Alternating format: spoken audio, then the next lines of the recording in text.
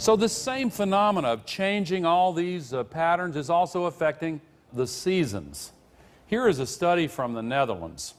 The peak arrival date for migratory birds 25 years ago was April 25th, and their chicks hatched on June the 3rd, just at the time when the caterpillars were coming out.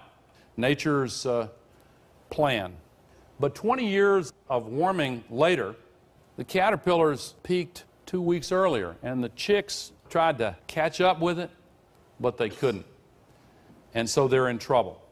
And there are millions of ecological niches that are affected by global warming in just this way. This is the number of days with frost in southern Switzerland over the last 100 years.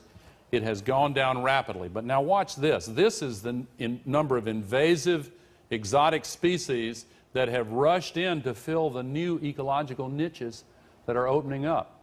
That's happening here in the United States too. You've heard of the pine beetle problem.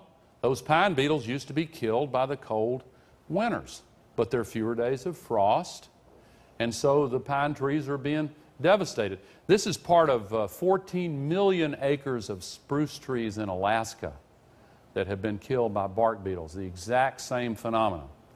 There are cities that were founded because they were just above the mosquito line. Nairobi is one, Harare is another. There are plenty of others.